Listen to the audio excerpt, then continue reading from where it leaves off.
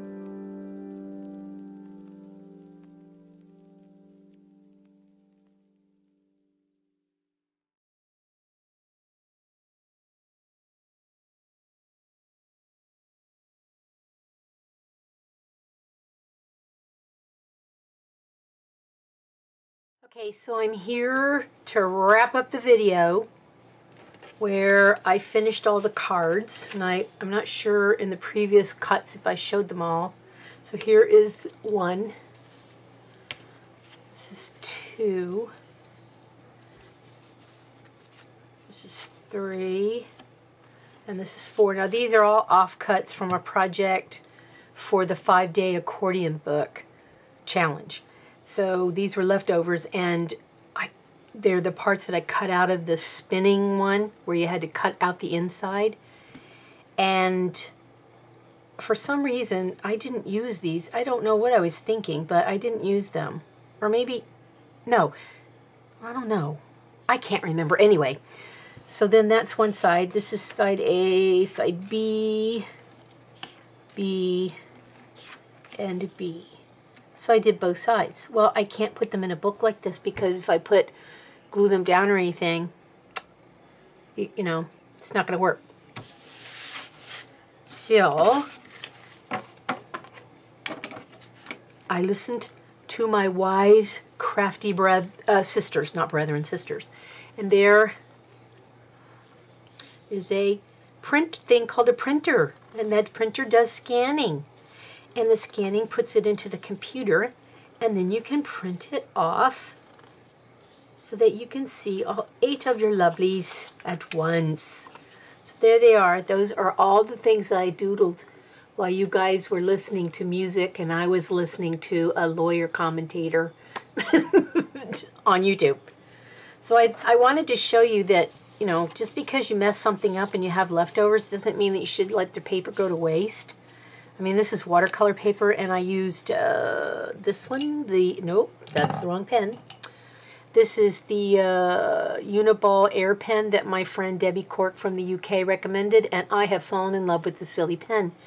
And in a chat that I was in, the person asked if they were waterproof, and another one answered yes once they dry, and I can confirm that. So these are all dry, and yeah, you can spit on it with your finger and rake it across, and still clean. Okay. That was kind of gross, sorry. It was quick. It was accessible. So there they are. There's all the doodles that I did while I was listening to TV. And this is often what I do, is I will do this kind of stuff while I'm watching TV, and I put it in a book. But these cannot be put in a book. I can use them for tags, and I can put them in a tag book. But then you're going to miss one side of them. So I have to decide what to do with these. So what I do is I just set them aside until I can figure out what to do with them. I did see something in a book club, the Handmade Book Club I belong to, where they did single side kind of Coptic book. I can't remember what stitch she called it, but I'm looking into this to see if I can stitch these together.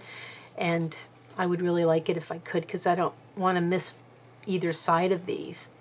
So there's all 4 cards on side A and side B. So thank you for watching, everybody, and I will see you in the next video. Bye-bye. Okay, so the video ended, and I forgot once I did the footage that I set these aside and I did not use them, nor did I go and find a method to sew them into a book together. So instead, I took the paper copies that I ran off of the scanner, and I glued the paper copies into the book, not the original. So these are all the paper copies on, I think this is watercolor on cardstock or something, and I made an accordion book. So there's the A side, and then there's the B side. Because I did not have time to look for sewing these things together. I just ran out of time, and I decided I didn't want anything to happen to them. So I still have the originals, but these are the ones that were on the scanner. And I had an extra piece of paper. Let's see, what is it? It's some kind of a print, jelly print, that was photocopied. And I said on here it was created on 8/1. So I forgot I had this footage. Right, so I just made the belly band for it with a doodle heart and slid it on there. And it's not the kind of book I actually wanted, but for now this will do. If I learn how to do the stitch where you can do single sheets in a book, like a Coptic type stitch where you just do single sheets, I will go back and sew the originals in there, but for now this is what I have.